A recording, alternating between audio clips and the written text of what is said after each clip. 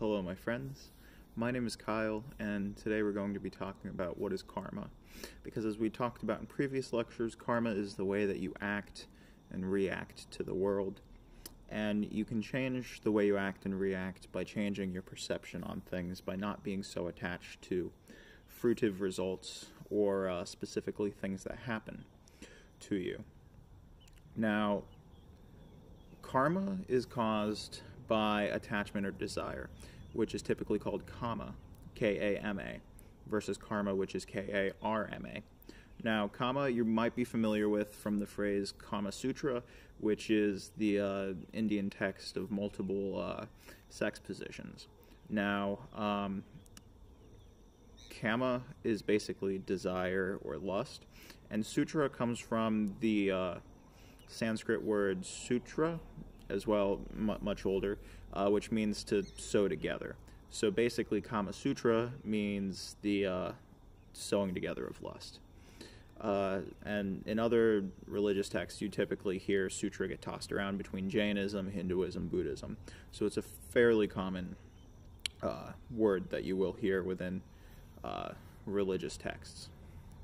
Now, karma kind of works in this very interesting way because not only how you react affects the world, but how other people react affects it, because people exist within themselves and outside of themselves. That's why you have an inside and an outside, because the concept of humanity is basically just this small layer of feeling around a bunch of different cells that have very similar genetic structure or purpose.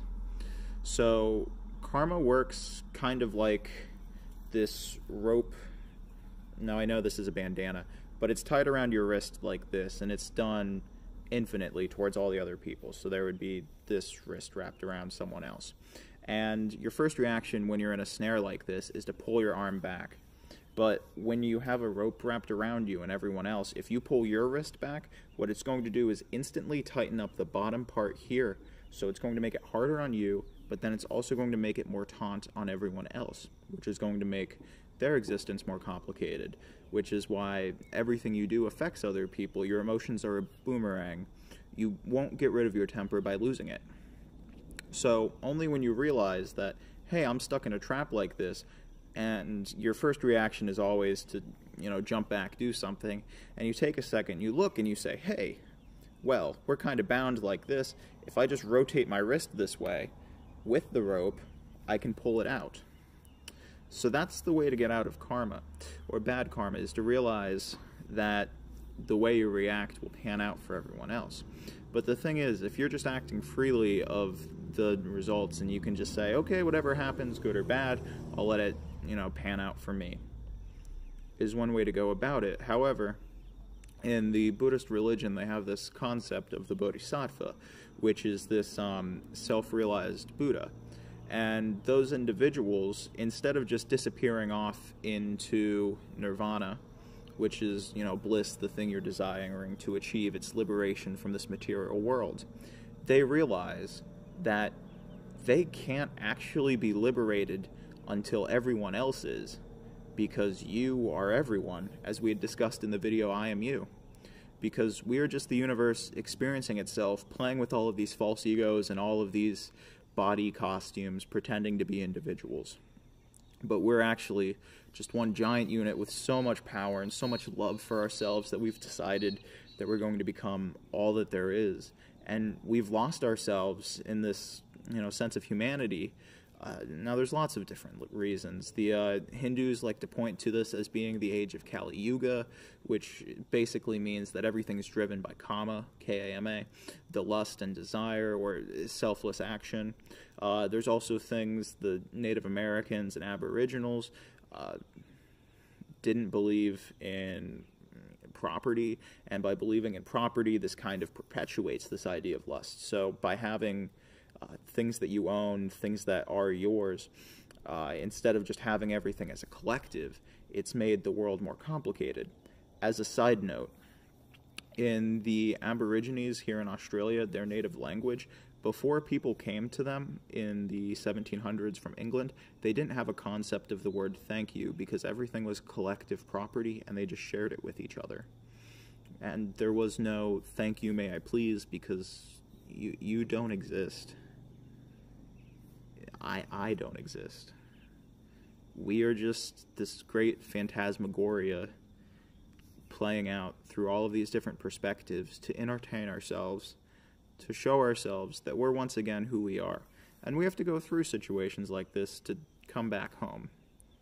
So it's not to necessarily bash large corporations, or it's not meant to bash wanting things, because you want to do that. That's the name of the game that exists right now.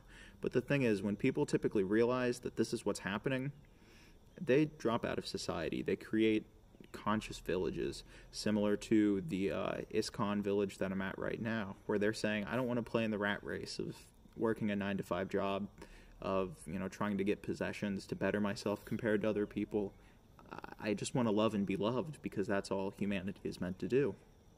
And now there's similar other people that I believe that are very successful in business that understand this and kind of peddle spirituality as a way to make money, similar to the people who sell crystals, not small individuals, but large suppliers from the ground. Now, this is just my personal belief. Please, if that is you and that is your role in life, if you're doing this consciously with the intention of actually helping people, by no means am I talking about you. And you know what? If those people don't exist, that's even better, and it's just shame on me for believing that system exists.